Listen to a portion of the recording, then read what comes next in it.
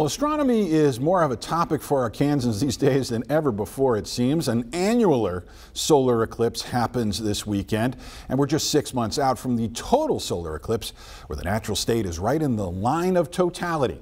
Tonight, THV11's Rebecca Brown has more insight on these two major events that has the community looking ahead and up.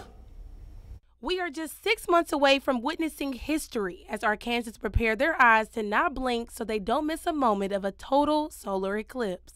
For all of us, a one-in-a-lifetime experience, and so we definitely want to take advantage of that. It sparked the interest among all ages, and that's why Jeremy Owa, the superintendent in Jacksonville, says they decided not to have school on April 8th, 2024. When we have these real-life experiences happening around us, it's definitely an educational moment, a time when we can take and to educate our kids and tell them what to expect, how they can learn from it, what it exactly is. Another reason for letting out was a safety concern, as the eclipse is set to draw millions of people, and according to Arkansas Department of Parks, Heritage, and Tourism, 2/3 of the state will be in the path of totality. We always prefer to be proactive instead of being reactive. I did not want to have all of our kids in school, our students in school, and then dismiss, and we couldn't get them home. According to Parks and Tourism, they're trying to keep track of how many reservations have been booked for the eclipse. As of right now, 20 of the 21 state parks in the line of the eclipse are sold out, and the excitement is real until Arkansas. The total solar eclipse making its 4-minute debut in the natural state is a moment many won't forget.